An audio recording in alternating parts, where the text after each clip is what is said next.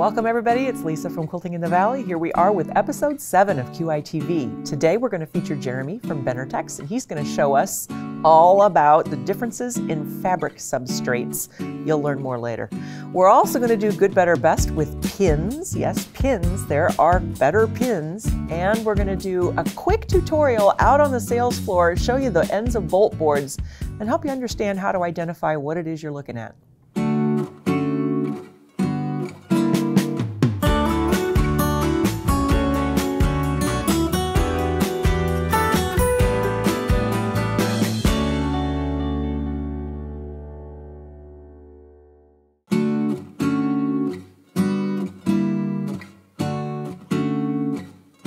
Everybody, this is our first segment of this particular show, and we're going to visit with Jeremy from Benartex.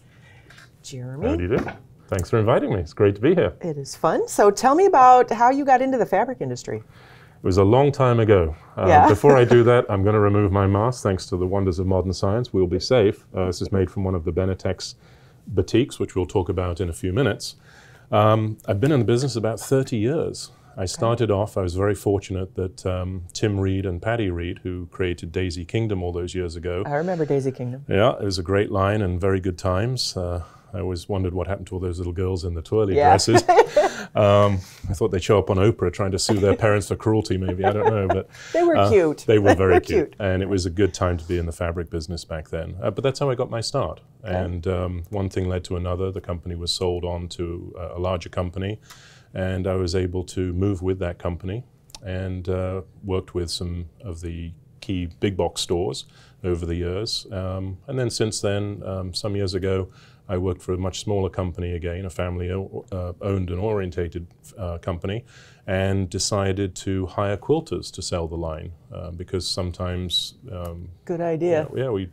It was very successful because the quilters were on a perpetual shop hop and they were getting paid to do it. Of course they were. They made their own samples. Sounds like a dream job. It does, doesn't it? So I would do that job. And they would talk one-on-one with you as opposed to perhaps somebody throwing a bunch of stuff out on the table and waiting to write an order. So that turned out to be a very, very successful business model. And it was actually, that company was since sold to one of our competitors now. One of the reasons was because they wanted a dedicated, engaged sales force. And that seems to be the way business is going in our industry as well, which is an interesting trend. Ladies, did you hear that? If you want a job, get a hold of a fabric company. Okay, sorry. Good plug, good plug. And Benartex Canvasing Tempo would be a great company to work for. There you go. I've worked for them now, I'm in my 6th or 7th year, I'm not sure. And the nice thing about Benartex is that we have never sold to the big box stores or anybody else like that. So let me clarify that. Yes. So a lot of other companies have pretty much the same fabric, but they make it in 2 different qualities. Yes, and there's a lot of confusion around that, both at the consumer level and with a lot of store and independent fabric sellers and retailers, both online and brick and mortar, like Quilting in the Valley. When sometimes those different substrates, as they're referred to, are combined in a quilt or a project, you can get sometimes puckering, the fabric may fade at a different rate, it may sag or hang differently over time. And if you're building a quilt or if you're building a product that is going to become a family heirloom or something that you're going to gift to a friend or family or loved one, you know, it doesn't make sense to cut corners or to take a risk thinking that, well, I'll save a couple of dollars here, I'll purchase this over here instead of from my independent fabric seller or machine dealer. And to me, it doesn't make sense. I am actually a quilter, not a very good one. I'm still a beginner after all these years. I sew on an old machine. And I primarily sew with batiks because I find them much more forgiving. Hence they don't stretch. Hence the little, well, that's one thing too. Yeah. But going back to your thing about quality, for quilting, for the quilter, and over-the-counter fabric stores, there are typically 2 different substrates, and the substrate simply refers to the construction of the fabric, the weft and the warp. Sure. And we always have a little fun with stores and consumers at trade shows to know which the weft and the warp are. I can never remember. Yeah, there's a very easy way to remember. I know one goes one way and one goes the other way. That's very true. So the warp is always the vertical, and the weft is the horizontal. Okay. And a very easy way to remember that, I actually have a little thing made up here which we can show the camera. Okay. So this shows the warp here and the weft here. Now, the easy way to remember this is that the weft, you can say two ways. Either goes from weft to white. Oh, goodness. Which is what one of my sales ladies taught me that years ago. But the more sensible way to remember it is weft is west, so east-west. Okay. So that's the horizontal. So that's a great way to remember the weft and the warp. I probably will remember now. I think you will. Weft is west. Weft is west. Yep. All right. So that's the construction of the fabric. So the two substrates are a 60 by 60, which means 60 vertical weft, warp, and 60 weft. Threads. Threads per inch. So the thread count refers to threads per inch. Right. So 60 by 60 means this, 30 and 30. And then you multiply, or you add the two together to get the thread count. And then the second substrate, which you see, is the 68 squares, which is 68 by 68. So I won't put you on the spot, but I always ask this of store owners, which one do you think is the better quality? And most consumers and store owners think the higher thread count is better. Automatically think, and that you think of bedding. Yeah, that's how they market sheets. Exactly. So back in 2000, the bedding companies back then, the Wamsutters and all the big guys. 1,000 threads per inch. Oh, yeah. Yeah. And it was a little bit misleading, and it still is today. It was a way to market and to differentiate their fabrics, the sheeting, from their competitors. So they implied that a much higher thread count was actually a better quality. Right. And it was but from my understanding, it's not actual thread. It is and it isn't. And that's where the quilters get confused, because like if you went to perhaps a Walmart store, you might see a 200 thread count bed sheet and think, oh, that's nice. And then you go to a Macy's and you see a 300 thread count bed sheet. Right. And then if you go to the city and you go to a boutique store, you might see a 600 or 800 thread count. Or even I've seen higher. them up to 1,000, yeah. And it's marketing gone a little silly, really. Yeah.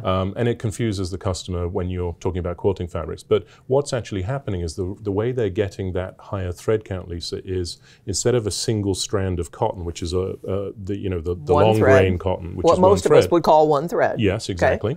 And what the bedding companies are doing is they're twisting shorter cotton pieces together and counting all of them, forcing it into that inch and counting each one of those individual strands. So it's a multiply cotton versus a single strand cotton. And that's why it feels different and so on and so forth. It feels rougher. It does, and but it's made a lot of money for the bedding companies. Now, I'm not saying that you buy what you like, and if you prefer 1,000 thread count, and that feels fine, then that's good. Yeah. But also there are different finishes that those companies will put on, like a polishing and calendaring, which is different ways to adjust how the fabric feels. But for quilters, the answer, as you alluded to, of course, Lisa, is the 60 square is typically the best. Okay. And the average consumer is not going to be able to go into a store and say, is this 60 squares or is it 68? And sometimes customers won't know. Unfortunately, some manufacturers choose to print what appears to be the same printed cloth on two different substrates, and you can figure out why they do that. But the problem is occasionally the consumer may pick up one quality in one store and another quality in another store to save a little money or for whatever reason. And unfortunately what happens is you don't get a great result. Right. And it's all about reading the registers. So I've got some samples here of what a register is. So here's a fabric that Benartex put out by Jackie Robinson. Okay. And you can see here, these are the registers. And each one of these registers, the little round circles, and each one of those contains a Pantone shade, a specific Pantone shade. And now, just Pantone. Pantone is the company that governs and assigns a number to every shade. Did y'all know that? There's an official regulatory body that determines what colors are. Who knew? Well, anyway. Pantone. Pantone, yeah. Okay. In fact, last Thursday, Pantone just announced the colors new color for next year. 2021. And that color, well, they're going to do two colors. They're going to do a mid-gray and what they call a vibrant yellow. Okay. And so because everybody wants a little bit of happiness and sunshine in our lives, we definitely need that. So, but each one of these registers, Lisa, contains a Pantone shade, and this is the life and the birth of the fabric. This tells you everything that you need to know. And the important thing is for the consumer is to look at this, because this is printed in the salvage. So the salvage is this little white stripe, and typically on a fabric there are two salvages, one on each side. And the purpose of salvage is to stop the fabric from fraying. So it's a slightly different weave at the end here. And you can see it's a little bit tighter, and there's a stitching sort of finish down the side. But on one side of the salvage, on a printed piece of goods, will be the name of the manufacturer, perhaps the name of the designer. There's a little disclaimer. Well, you can't see it all, but it would say Jackie Robinson. Exactly. Here's a better example. This is one of our glow-in-the-dark fabrics, and this is from our canvas studio. And you can see here, it's called All Systems Glow, not intended for sleepwear. And here, we're getting a little bit cute, as a lot of the companies do. It makes it a little bit more fun for the consumer. This one is done as stars, because this is a... And one of the great things to do with these, because you're not going to use this, you're going to cut this off, obviously, before you put it in your quilt. But a lot of ladies are saving these and then sewing them together and making a whole nother fabric, and it's adorable. You can make little purses and pouches and just cute things. In fact, I saw a book, I think, in your store, which was called Salvage Project. Yeah. Salvage Quilts and Salvage Projects. So the people are doing like Pink Sand Beach, Lazy Girl, Atkinson, all these companies. Annie's by Annie's is doing some great patterns. And you can adapt that just using the salvages. Yeah. So now to get back to this thing with all of these colors, now this is a screen printed fabric. So each one of these means there is a specific color laid down in that particular order to a maximum of 18 screens. So basically then what you're saying for a screen, so the fabric is stretched out on whatever they screen on, and I'm assuming it's mechanized. Yes. Goes over it one time for each of these. Well, typically the screens are laid down on a wet bed printer, and the fabric is traveling underneath, and each screen lays down a color one after the other to a maximum of 18. We need to go there to see that. Yeah, I've been trying to do a trip out there somehow. Can we do that? Let's go there to see that. I think that would be fun, wouldn't it? And we'll film. We'll all go. Well, the company that purchased Daisy Kingdom all those years ago still did printing down in the Carolinas and also down in Georgia. And I was fortunate enough back then to take customers in to see the mills. And that would be fun to see. At one point, I think one of the big print machines was several hundred feet long, and there was at least 1 mile of fabric within that machine, because it started off as graze goods at the end, which is the raw cotton before it's dyed or before it's printed on. And out the other end came a beautiful fabric. That would be fascinating. Rolled onto a great big tube, and then the forklift truck would lift it off, and then it would go over to the double and rolling machine, which is what your customers see, the bolted goods. It's called double and rolling, where they fold it 45 in half and wraps it around a board, doubled and rolled. And I've seen them put that on bolts where this thing, and it goes really fast, and then it must count when it goes, and it just stops, and then they... As the fabric is coming, as the fabric is coming down onto the bolt after it's folded, there's a magic eye, an electronic eye, which is reading how much fabric is going through very quickly. Yeah. So well, it's you know, it's an old skill, and we do Benartex Canvas and Contempo. We have our own warehouse up in Rhode Island, and we bring all of our goods in ROT, which means rolled on those great big tubes, and then the doubling and rolling process is all done in our own warehouse. So we better quality control that way, for us at least. We believe that's the right way to go. So now, if you were doing something like a basic here, this is the Benartex Shadow Blush. These are typically 2 to 4 Pantone shades. So this may only have 2 or maybe 3 or 4 screens, whereas a designer print will have up to 18 screens. And it's a max of 18. It's a maximum of 18. That's as big as the machines can print. Now, the important thing here is, and this is a photograph just showing a whole bunch of those salvages, which again, you could cut up and make the projects we discussed just a moment ago. But the thing for the consumer to be very careful of, especially if they're discount shopping, is you want to make sure that all of those circles, all of those registers as they're called, have a color in them.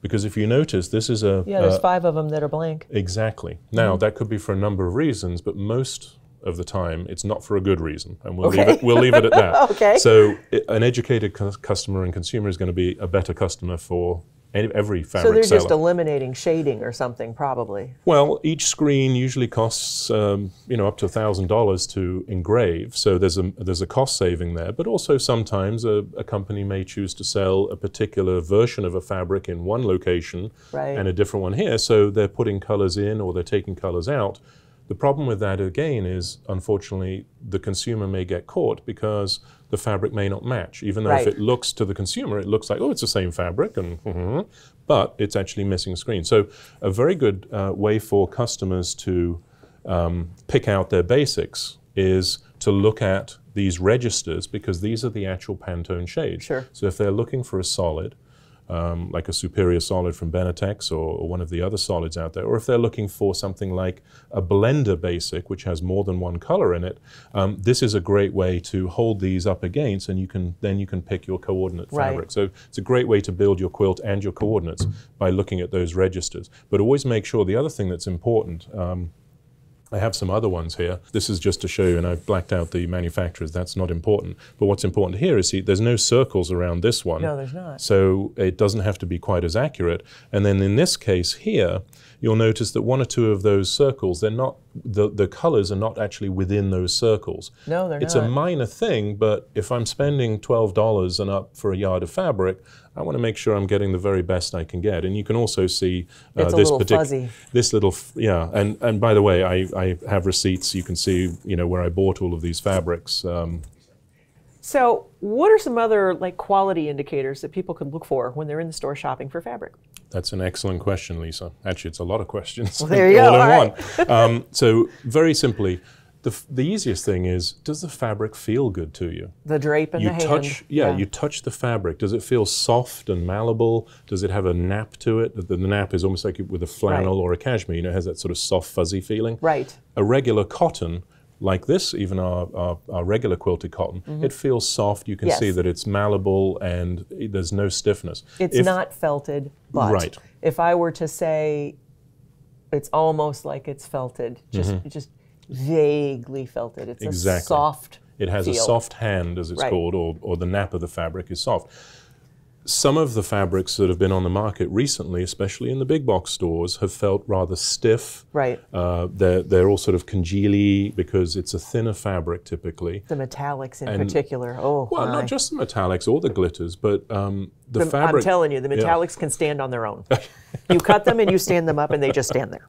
Maybe that would make a good bucket bag. There you go. You wouldn't need starch.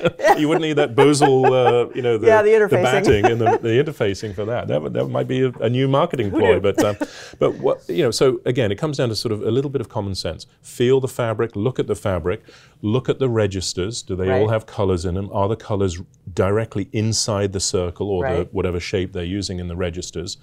And here's another good pull test. It doesn't matter whose fabric this is, but I've brought this along to show you because, you know, a lot of people have upgraded to good machines over the last 6 to 12 months. Yes. And especially folks on a long arm where fabric is under tension in both directions. You don't want a fabric. You see what's going on here? And I'm just doing this thumb and forefinger. You see that fabric, a 44, 45-inch piece of fabric, is stretching an extra 2.5 to 3.5 inches. Yes, That's going to cause all kinds of problems when it's under tension, under any machine, regardless of the brand of machine, regardless of what the machine can do, but especially on the long arm. What this will cause, forget the long arm. I'm going to tell you what this causes. And this is a common issue with a lot of ladies. You put your borders on and your borders go like this. Yep. That's why. Well, you can get puckering, you can get all kinds of issues there. So that's another thing to look for. And really, and look, there are one or two resellers of fabric, both online and brick and mortar and machine sellers, who do sell premium fabrics at a slightly lower cost. But on average, and again, I'm a consumer, on average, we should expect to pay for a premium designer fabric, a new fabric that's on the market, around $12 to $12.48, 49 cents a yard. Now you'll pay maybe $1 or $2 less per yard for a solid or for a blender basic like the Benartex blush that we showed earlier. And you'll typically pay about $1 a yard more than that for a batik fabric, because of course that's a handmade product. And by the way, I'm sure your listeners already know this, and you've probably covered this in your previous broadcast, but the batik fabric is not the 60 or 68 square fabric. Batiks are actually made on more of a shirting, like my shirt is made from. It's called a poplin, exactly. And that's typically a 133/78 kind of construction, weft and the warp. But the nice thing about the batik fabric is it makes the best masks out of all of the fabric substrates. Because it's denser. Because it's a denser. And what I've done with the ones I have is put a little pocket in there, and then of course nowadays we can get the paper filters, and you drop the filter in there, and then you've got an extra layer of protection. Right. And when I've been traveling, I actually wear this, and then I was sent one by one of the airlines that I fly a lot, and I put that over the top, which is just a bigger piece of fabric, which is good because it's been getting me some upgrades. I think they think I work for the airline. But the batik fabric is on a slightly different substrate. So when the customer is in the store, it's really important to read the registers, feel the fabric, stretch on the fabric. You want, for quilting and for any project, you want a stable weft and warp. The fabric needs to be stable. It shouldn't be moving around. It shouldn't stretch in different directions. And of course, that's what you get from the primary sellers of fabric. Okay. All right. So I want to just throw a little word in here about pricing.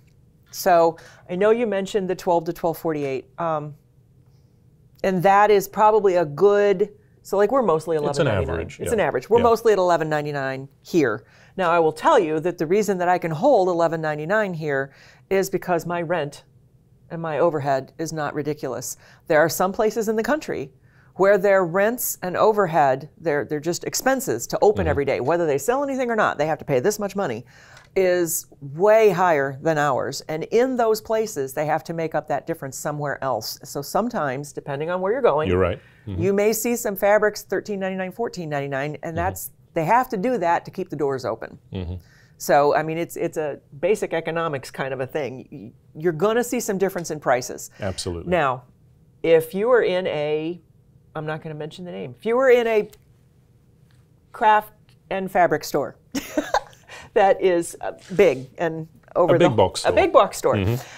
You will go into their quilting cotton section and you'll see that their regular price is marked $12.99. And actually, there's one where a lot of them are marked $14.99. Oh my gosh, I haven't been in that one. All right. Yep. So, and the reason they do that is so that you can use your 60% off coupon. Ugh. Well, I tried that one time, and actually it's 40% off, but you have to make sure that your phone has a signal to get the download, and there's a lot then you of end up getting emails, you know, for candy for the and all rest of the your other life. things. Yes. Your mother's maiden name and It's everything crazy. else. It's a bit much, but most of those fabrics are typically on sale at a lower than the 40% $8.99. Well, but they don't $9.99. apply. You can't apply those online And then you can't discounts get the extra discounts on those anyway. So Yeah. I have found that the independent fabric shops, machine shops, and the online sellers sell at a very fair price every day without all the different applications and apps and And things you know, I will need. say, and I shouldn't say ladies. I should quit saying ladies. There's a lot more of us sewing now. Everyone. There really are. I'm going to stop saying ladies. That's terrible. And I know some guys that are quilters, and I'm an idiot. I'm sorry. So we're not going to do that anymore. I'm going to say, hey, everybody. Anyway, I have been to literally hundreds of quilt shops because I am addicted. So when I go someplace, I go to quilt shops. I just go, and I make it a point to buy something from every quilt shop I go to because I know how hard it is to stay in business. Yep. It is what it is. And I have not found one quilt shop that I thought was trying to price gouge. Absolutely not one. Not one. Now, there's going to be a price difference if you buy full price fabric from an independent store and sale fabric from a box store. There's going to be a price difference, but that stretchy fabric that he showed you is going to be your difference. So that's going to make all the world of difference in the outcome of your project. So just think about whether or not $2 a yard, you know, you're going to use 6 to 10 yards of fabric in a quilt on average. Yeah. So 10 yards of fabric, that's $20 extra. Isn't For a it family worth heirloom, that's $20 extra? To make a family heirloom, it's money well spent. Yeah. But I think it goes beyond price, though, Lisa. And I travel across the country in normal circumstances. I travel all over the country. I visit. I'm very fortunate. I'm on a perpetual shop hop my entire career. That would be a dream job. And I'm fortunate. I've visited over 2,000 stores in my career, which is okay. That's more than me. Yeah. I have to catch up. Okay. It's not a competition. I didn't mean it that way. But my point is especially the brick and mortars. Now, I'm not discounting onliners or anything like that. They do a fantastic job. It's an easy way to shop sometimes, especially if you're in a rural area and there's no store around you. Right. But the brick and mortar stores, the machine dealers and the fabric salespeople, your store, all of the independent stores around America and around the world, They are community centers Yes. for our hobby and for our passion. Yep. And you have to support a community center for it to stay around. Right. I saw a very interesting sign in a store out in Oregon last summer. And it said, because of course some people walk around and they've got their phone and they might take a picture of a board end and see if they can find it somewhere else cheaper. Yeah. The signs around the store said, see it here, buy it here, keep us here. And I thought that was very relevant, especially in these times when a lot of people are forced to go online. Yeah. But beyond that, I've always said, and you've heard me say this in the years that we've known each other, 50% of quilting is the social aspect. Right. It's the community spirit. Folks come to your store and all of the independent stores that offer classes and retreats and what have you. You meet folks that you don't see in the grocery store, that you don't meet in church on Sunday. You meet people with like-minded views and values and a hobby. Yeah. And it's so rewarding. So many store owners have said to me over the years, it's amazing. I said, these ladies, they didn't know each other, and I found out they just came back from a retreat together, and it's that wonderful feeling of community. So we need to support our sellers of fabric and our machine dealers, because we need somewhere where we can come collectively when things open back up again, and where there is that social interaction because when we come into a store like yours, we see new machines, we see new accessories, new notions, most importantly, new patterns. Nothing happens in our industry until a consumer sees something hanging up or on the table that they want to make. Right. So we have to inspire, from the vendor side, we need to inspire, and we also need to give confidence to the consumer that when she leaves the store, she can make that same project to a similar skill level with premium quality fabrics and accessories and things to go with it. So it's not all about price either. It's about the community spirit and the service, because the folks on your floor and the folks in many of the independent stores are a wealth of information, not just about the fabrics, most of them. I defy you to find a box store where you can take your quilt up and go, I'm having real troubles figuring out how much border fabric I need. And have the employee in that box store say, oh, well, you need this many yards. That's another reason why the independent store is so important. It's not going to happen. Yeah. Or my machine is doing this. I don't know what I'm doing wrong. Yeah, I get it. I take bets. So, anyway. Well, so I mean, it's the most important thing is that we support the independent fabric seller, and there are some great online sellers, but there are some fantastic brick and mortar stores, and it's worth the drive. It's worth coming in to see, your friends and your distant associates that you've met over the years in quilting, and to see the latest and greatest products in our industry. We're in a fantastic industry. It's a great community. Many of the vendors are friends with each other away from the business. I hesitate to bring up bad news, but I mean, when we had 9/11, many of us vendors were actually all together doing a trade show. And we all had trouble getting home for the next 3 or 4 days after 9/11. And like 9/11, the COVID virus, unfortunately, it has been very good for our industry because so many people stayed home, and we saw took this back up. A lot of people had dropped this hobby. Yeah, and picked it back up and rediscovered it. So, and that's hugely fantastic news, because we want to make sure that this is a continuing craft. We want to make sure people get this down in the ages. Well, and also there's a lot of new sewers came into the industry, in March, April, May, who had never sewn before. They are of all age groups. They are of all themes. They'll do modern and traditional and everything in between, batiks. So it's a great time to be in this hobby. It's a great time to be in the industry. And in the worlds of World War II cabinets, keep calm and carry on. That's right. I guess we would say keep calm and sew on. Sew on. And I got to tell you, the quilt shops, support your local quilt shops. They're all over the country. There's 3,000 some odd quilt shops that are a member of a professional organization that I belong to. All 3,000 of them have different things. Every quilt shop has got its own theme. So shop hopping, just visiting your local shop, visiting a shop when you're on vacation, it's a fun thing to do. Nobody goes to a quilt shop because they have to. They go to a quilt shop because they want to. Exactly. That's the difference in how much fun it is. And you don't have fun at the grocery store, but you have fun at a quilt shop. So well, I've had some fun in the grocery store. You see all the when they used to give away the free little nibbles. Samples. They don't do that now, but it's more fun to go to a quilt store. So, yeah, really. Anyway, support your local quilt shops. Indeed. Take a look at this fabric. Look at the things that Jeremy has told us about. Make sure you're getting the best bang for your buck, and really think about what you're willing to put in a quilt that is going to take you 20, 30, 40, even more hours to make. What's it worth to you? All right. Thank you so much for coming. I appreciate it. It was a privilege to be here. We learned a lot. I'm glad. Okay.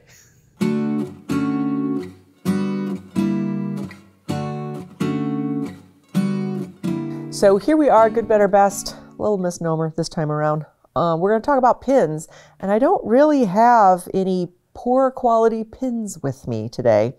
Don't carry them, so I don't have them. But what I have are 3 different examples of really fabulous pins. So I'm going to show you, we're going to start right here. These are magic pins. So magic pins, the head of the pin, it's heat resistant, so you can iron over this and it's not going to melt. A lot of your plastic head pins, so if you've gotten your pins at a big box store and they're plastic head pins, please keep in mind you should not iron over them because those will melt. But anyway, these are extra fine on the magic pins. Look at how easily that glides in and it doesn't distort. I mean, it's just really nice. So these are extra fine. And then I've got these nice little pins. These are from Clover. They're patchwork pins, and these are the fine ones. They are glass head. Again, you can iron over them. They don't lay quite as flat as these do, and you don't have as big of an area to pull as you do with the magic pins. So if you have any kind of issues with arthritis or gripping with your fingers, these magic pins are going to give you a better surface to pull out. If you don't happen to suffer from that, and I don't, I like to use the glass head pins. That, again, will glide right in and out of your fabric. It's not going to go in quite as easy as that one. This is only a fine. This is an extra fine. The extra fine is going to go in significantly easier. You're not even going to feel it penetrate the fabric. This one, you can feel it penetrating when it goes in. And then these pins, I have a ton of these. I love these pins. These are from Tulip. These are hardened steel, and they will last a little longer. Over time, your pins are going to tend to rust unless you keep them in a like a walnut shell or the sand pin cushions to get that surface to keep it clean. The Tulip pins will not do that. They will last forever. These, again, are the fine ones, and they're glass head, so they just go right in and out of that fabric. You can iron over all 3 of these. So all 3 of these are actually very good pins. That being said, I have a third one I wanted to throw out there. So, you know, when you're stitching and you're trying to join seams and you want that seam intersection to match up, and you know how sometimes your presser foot, the pressure on your presser foot will push your seams apart before you get over that intersection? This is a cool pin. This is a U-shaped pin. It's a fork pin from Clover. It's 2 different pins, one on each side. If you have trouble with your presser foot pressure pushing your seams apart when you want them to match, you can pin with this pin, this U-shaped pin. What you do is you pin your pieces before you stitch them on either side of the intersection that you want to match. So like right here is one, I could pin on either side of this, I can pin on either side of this, and what that will do is make sure that that doesn't shift when you're going across that seam intersection. So that's something you can add to your arsenal, particularly if you are struggling with getting seams to match. Now these 3 pins, perfect for just pinning your patchwork pieces as you're piecing. They're great for curve piecing, they're great for applique, they're great for all kinds of different techniques when you just need a nice, fine pin that's a good quality that you can iron on. So there are some price differences. The Tulip patchwork pins, the ones that won't rust over time, 60 of them for $8.99. They come in this little glass tube, which really isn't particularly fabulous for storing them in. You'd probably want to put them in a tin. Then you've got your Clover pins. You're going to get 100 of these for $8.99. These are the glass head fine Clover patchwork pins. And you get this nice little plastic container that they go in. And then you're going to get your magic pins. These are a little more expensive. They're $10.99 for 50 in this particular instance. These are the extra fine. They have that heat resistant flat portion on it, and then they come in what I like to affectionately call a little coffin. I don't know why they shape that like that. Anyway, all three of them are very nice pins. It just depends on what your needs are. Check them out. Make your piecing easier and less stressful. We'll see you next time.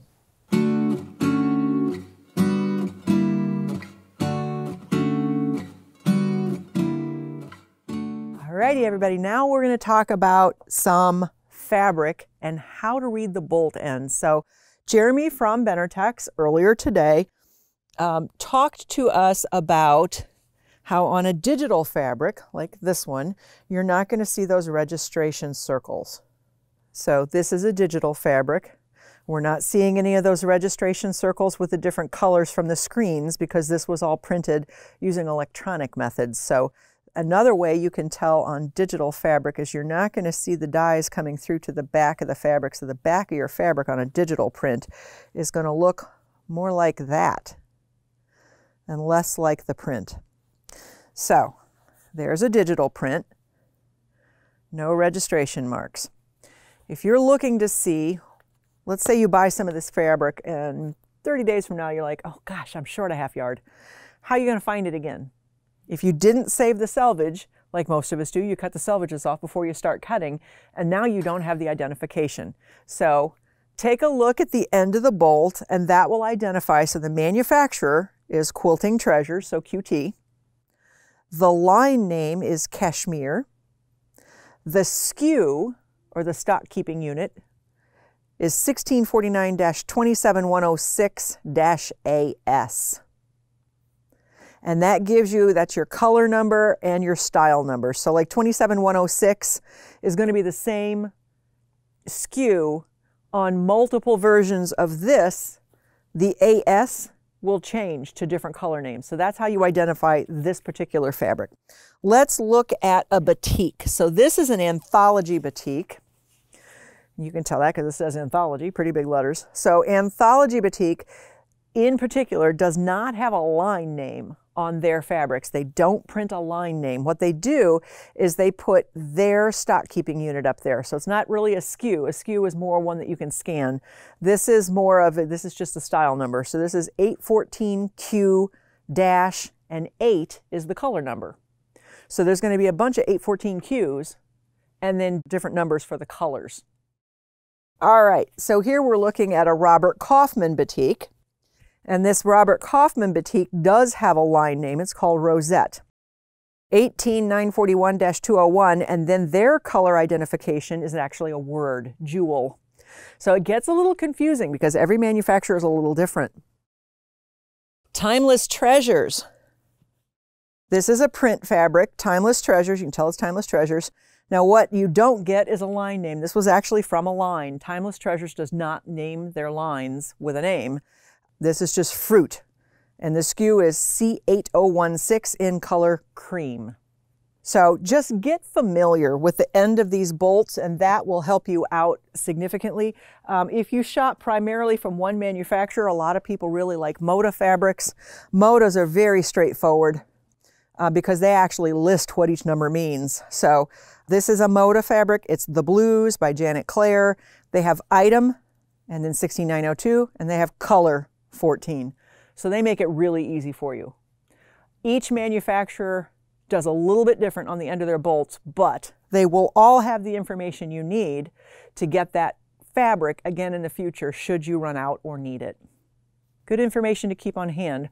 When you're out shopping, just take a snapshot with your cell phone of the top of the bolt and then you'll have it in case you ever need that fabric again. Okay?